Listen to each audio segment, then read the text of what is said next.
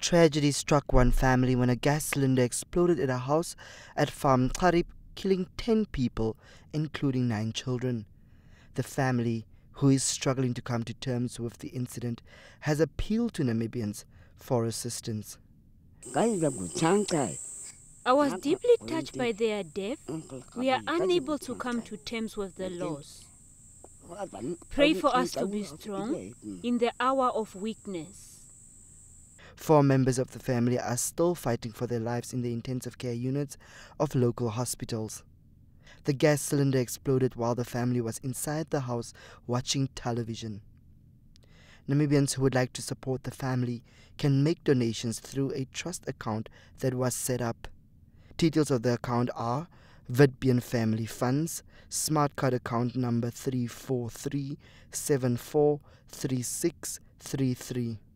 They often say the most painful thing for any parent is to bury their children. One of the grandmothers we spoke to lost not only her daughter, but both her grandchildren.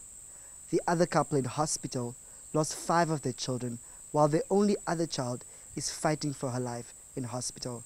Next week Saturday, this family will bury 10 family members at the same time. Gordon Joseph, NBC News, Windhoek.